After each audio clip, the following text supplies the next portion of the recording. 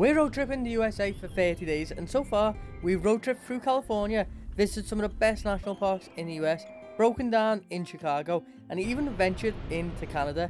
But today we're back in the USA and we're visiting Maine. Today we're in Bangor, Maine to do all things Stephen King. It, excuse the pun, has been one of Jack's dreams to visit Bangor, Maine for years because he's a massive Stephen King fan, and he's lined up a tour of 10 or 11 places that have inspired all of Stephen King's books and films.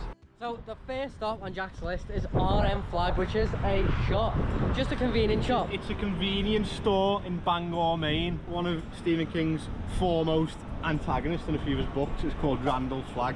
And as you can see, R.M Flag, 5 minutes from his house. It's obviously inspiration for his antagonist. Second place on the list is actually the graveyard where Pet Sematary was originally filmed, and the inspiration obviously for his book. And right now we're stood in front of the headstone with the name Carry On, which inspired his very first published book, Carrie. The third stop has brought us to the Kengascore stream, which is actually the inspiration behind the river in the book, and it's in the first original movie of it and the remake of it. But the name in the book is actually the Barrens, and it's where the kids play in the summer and build dams. It's also where the sewer pipe is that the kids go down to fight it at the end of the book. Fourth stop is the Bangor Public Library, which is very significant. Stephen King funds part of the library to keep it open, and it's actually in the It book. It's where Ben goes and spends most of his time because he's got no friends, and where Mike Hanlon gets stabbed in the book. Fifth stop is State Street Bridge, which actually is a busy highway looking out to this huge river. So this bridge was a massive inspiration for Adrian Mellon in the book, who is a gay character who gets thrown over into the river for being gay, and is when it is first introduced in the river. But in real life, in the 80s, a guy was actually thrown over by 3 people and he couldn't swim, and he did drown in this river. Stop number 6 is a special one. It's the Beverly Marsh House, but this isn't in the movie. Stop 7 is this absolutely huge Paul Bunyan statue, because Bangor actually used to be a logging town, and in the film and in the book it actually brings this alive to try and kill the characters. Number 8 is this standpipe, which holds about 2 million gallons of water, and in the book it's where Stanley actually goes in when that door's open right there and sees 2 ghost children. Both the children that are now ghosts in there did drown in that standpipe in the book, and Stanley then later commits suicide because of what he's seen in there. So stop 9 is on the corner of Jackson Street and Union Street, but in the book it's Jackson Street and Witcham Street, and this street is the confirmed location of the inspiration where Georgie dies in the book, right in this grid right here.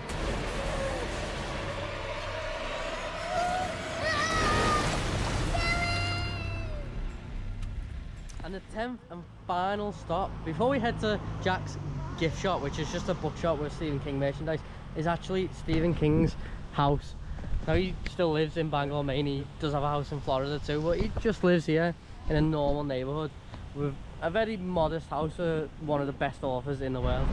Finally, we're at the Stephen King merchandise store, where we're gonna go in and have a look at what there is. We've just seen books that were priced at like $100, $200 that Jack managed to get in Omaha for like $50. It was so lucky of him. And then there was one book in there that he didn't buy that he could have bought for $50. That was also about $200 here. So he really should have bought them all and just got a suitcase to fly them home. Now we're done with Jack's little Stephen King tour. We're gonna head to Boston. It's about 3.5 hours away, and we're going to a Boston Red Sox ball game. And we've arrived outside a Fenway Park. It's right here. This is our gate entrance, and we're about to go in. We're a little bit late. We've missed kickoff. I don't know if they call it kickoff. First pitch, I think they call it. We've missed first pitch, but it lasts like 3 hours, so we should get plenty of baseball. The game that we're currently at in Miami is Boston Red Sox versus the Kansas City Royals, and Boston Red Sox are winning 4-2, and there's not many innings left. There's like 3 or 4 innings left, so it looks like Boston Red Sox might win this game.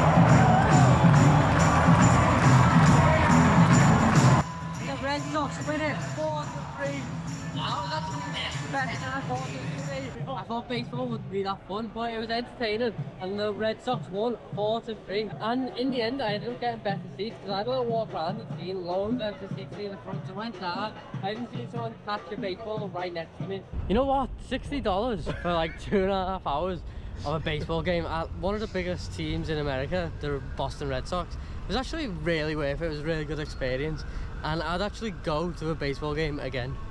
What did you think, Anthony? Did you enjoy it? It was a baseball game. Really good though. I enjoyed the swinging and the hitting of the ball. Nice. It's the next morning.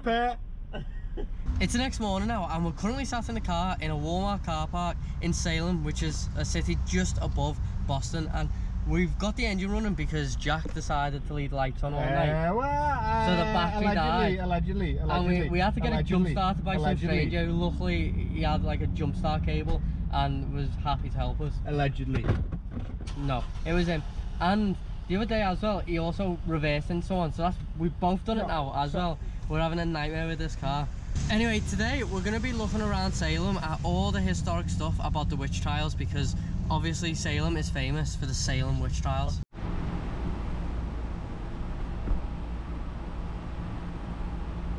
Right now we're in Salem's Witch Village, and we're going to be doing a guided tour of 3 things. First, the Witch Village with an audio tour, then the Wax Museum, and then a haunted house just for fun at the end.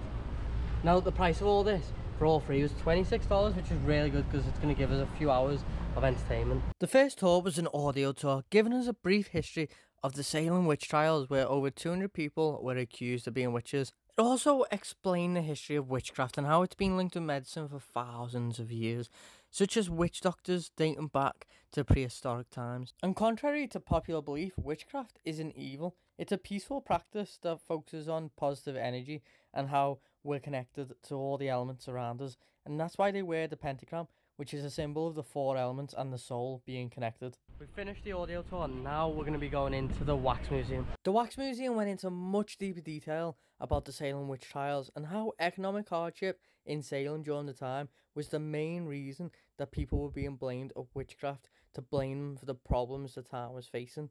And the main instigators during it were teenage girls, who led to dozens of people being tortured and 25 being killed. 19 were hung, 1 was pressed, and 5 died in custody. Now that we've finished the Wax Museum, we're going to be going into the funnest one, which is the haunted house. Nick. Got it.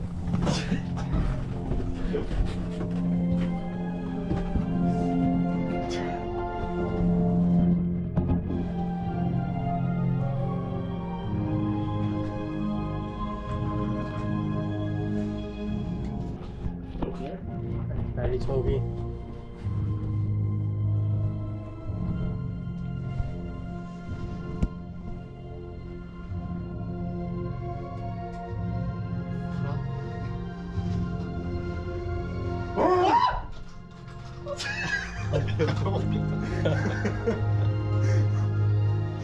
Why? I wanted to keep going.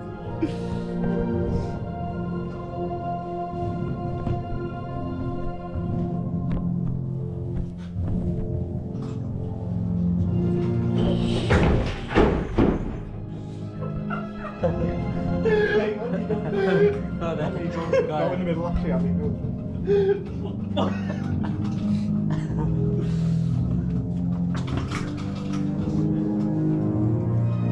Boo! It's good.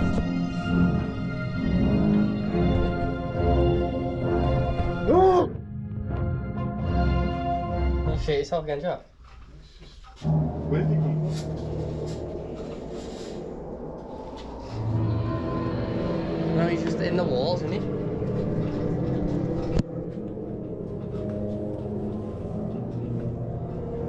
I'm not Reagan. I'm the devil.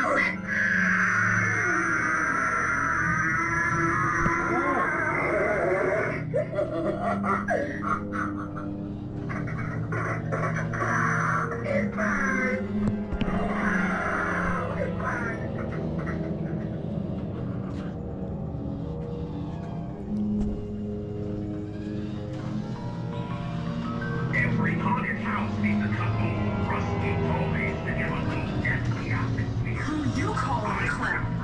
You don't know who you're messing with.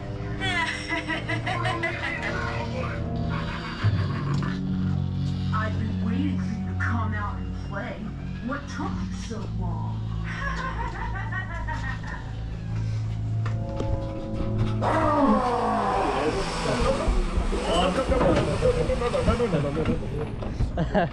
Thank you. Every single one got me on every single jump. You are like the most like timid person. Timid? It's That scary. You just, all the jump scares got you. So we went through and I don't think me and Anthony jumped at any of them. And Jack jumped at literally every single jump scare. And I don't think I got any of them on like camera because I was at the front. So timid. So all 3 tours all together maybe lasted just over an hour. It wasn't as long as I expected it to, but for $26 it wasn't too bad. And to see Jack get scared at every single thing in the haunted house was well worth it.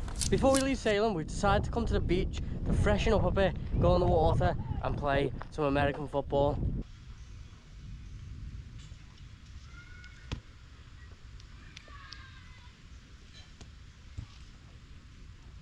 Jump! I'm not jumping in this. It's not that bad. It's not over here like another one. It's not over here like another one. Oh, stayed just at the right time. I hope that. Oh, I don't think the GoPro's on. It's got no battery. Oh, it is. I think the GoPro got that. I don't know if you got this, but Anthony just fell over and getting the ball out the water. So once again, we're sat in a Walmart car park in the car, and we don't know what to do. We've got 2 options, and we both, I'm not both, all 3 of us keep saying, "Oh, I'm not bothered. I'm easy." We take ages deciding. We're gonna start flipping coins to decide what we're gonna do. Crazy. Right, what are we saying? Heads for versus, tails to stay and sleep. Heads for versus. I think that looks like a heads to me. Yep, that is a head, clear as day. Looks like we're going to Versus, which is an adult arcade like the one we went to in Chicago, so it should be really fun. You're checking with the cashier, just $5 cash your card. After that, all the games are free. We got dinner, kitchen's open for another about a half an hour, and the bar's open from about 11, boys. Okay, sounds good, thank you. Cheers, man. The games are unlimited. You order your food and drink from the bar. You can sit where you like. We're all set. Okay, sounds thank you. Bye, guys.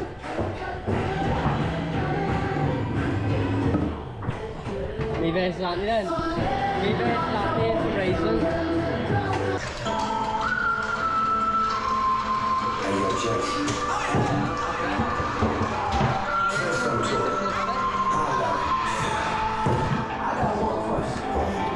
So Explorer Life's actually too small to play the racing game. He can't fit his legs to the pedal.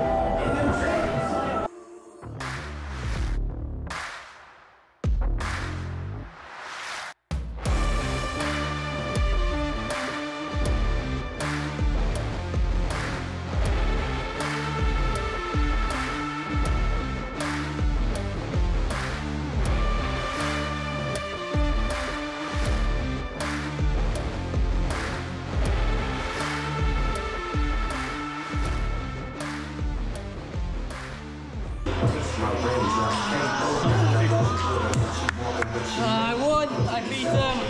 I won! Versus is a bit of a more old school arcade with a lot of retro games and pinball machines, but it does have a console behind the bar to play against other people, and it has a few PvP games.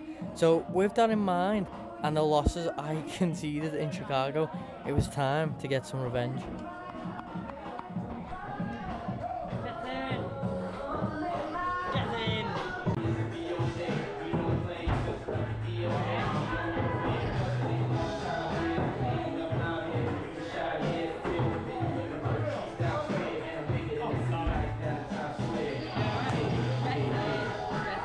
Versus in Boston was really fun. $5 and you get like unlimited games. You just have to buy drinks at the bar, but you don't even have to. We didn't.